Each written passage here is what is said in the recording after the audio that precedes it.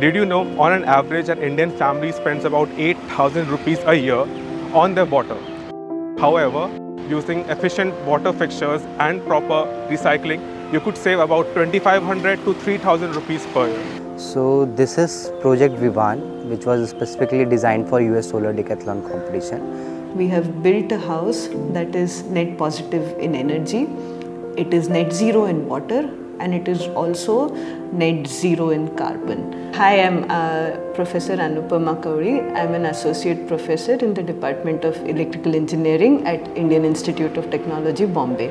My name is Prabhat Sharma. I am currently holding position of team lead in the team Shunya. I am from Energy Science Department. Hi, my name is Ali. I am an MTech second year student at IIT Bombay.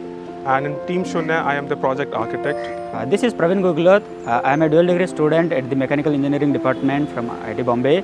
I was working as a senior design engineer in mechanical subsystem at the Team Shunya. So India has about 18% population of the world, but we only have 4% of freshwater resources of the world. As one of our major objective was to become a net zero water house. So we came up with this objective to Prince Pipe, where we suggested our methodology, we discussed our methodology with them, and they agreed to supply their fixtures or their piping system, and where we did all our drawings in the Revit, and they supplied all the materials which is required for us. Team Shunya is the only team which have proposed the net zero water in the competition.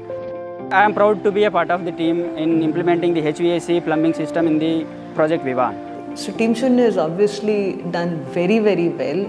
This particular project, Project Vivaan, has won the second place in the US Solar Decathlon 2023. Firstly, we are the only team from India who went to US.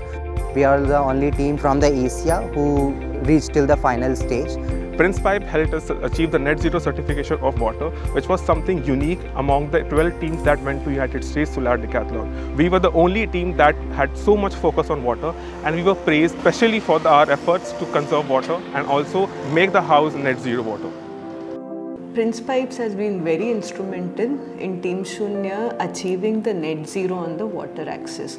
One of the big contributors to getting net zero on the water axis is to actually save the amount of water you use, and this was done through efficient fixtures, plumbing fixtures. Prince Pipes was a big contributor here because they contributed to the piping and the plumbing system in the house.